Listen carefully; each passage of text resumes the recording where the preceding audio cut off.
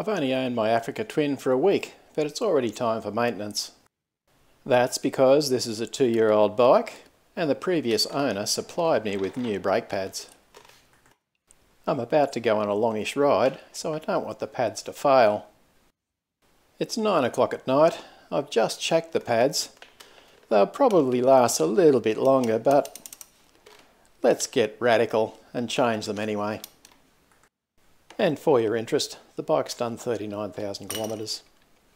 I don't know what to expect, but how hard can it be? I'm using a 14mm socket to take off these 2 bolts, and I'm thinking that the caliper should just slide off after that.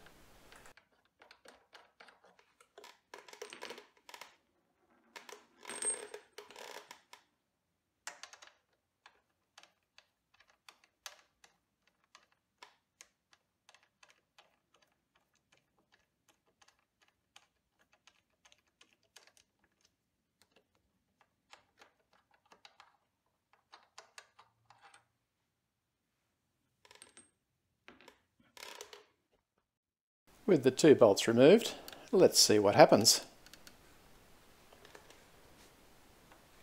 Giving it a bit of a wiggle, and I find that, it slides onto a couple of sleeves. That's nice. As you can see, there's a bit of life left in those pads, but I'm going to change them anyway. Now, I need to compress the pistons, and the easiest way to do that is with a flat screwdriver with the old pads in place. That was pretty easy. And of course the reason for compressing the pistons is that the new pads will be thicker.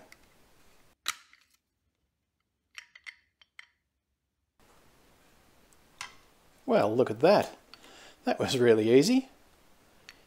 They just flick out. I'm just noting which way around the pads go. And it should be easy to put the new ones back in. Everything looks pretty clean in there, so I'm not going to bother doing any cleaning this time.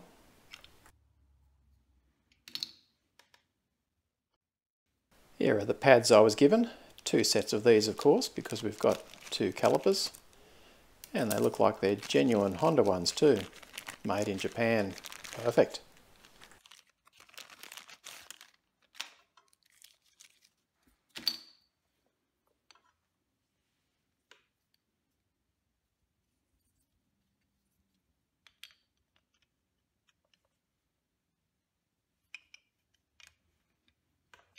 You can see that there are little slots in the caliper that those tangs go into. Now the pad, there's a sort of a spring clip on the bottom, so those pads need to be sort of pushed down to get the tangs to clip into their spots. Yes, I know I'm using a screwdriver in there, but I'm very careful not to damage the face of the pads. Getting the second pad in is a bit of a fight tit.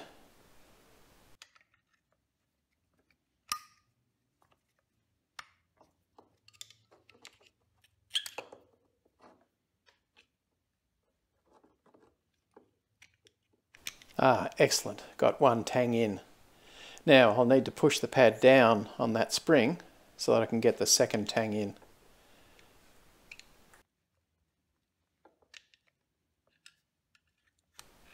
There it goes. Very satisfying.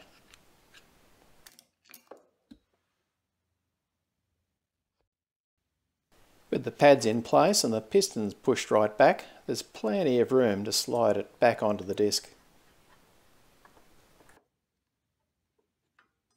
While you're watching me put these bolts back in, let me explain that I'm not trying to tell you or show you how to do it. I'm just showing you what I've done. Of course, you should take your bike to an authorised Honda dealer. Sadly, I'm one of those weird people who would rather do it myself and know that the job's done properly. But if something fails, I've only got myself to blame. Within this day and age, taking responsibility for your own actions seems to be a very weird thing to do. Nevertheless, maybe I'm just old-fashioned.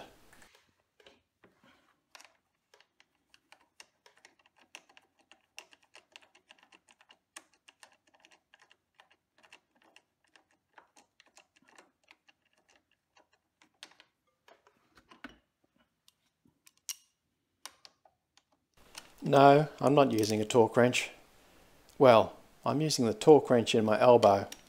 It's never failed me yet. Of course I do the exact same thing for the other caliper, but I won't bore you by showing you that. Now the last and very most important thing is to pump those pistons back out so that the next time I grab a handful of brake, the brake actually works. There we go, nice and firm now. Job's done. And I just make sure that the fluid level's still up. It's all good. Well, there you go, job's done. You've watched the process in real time, 6 minutes for each side. Thanks for watching, catch you next time.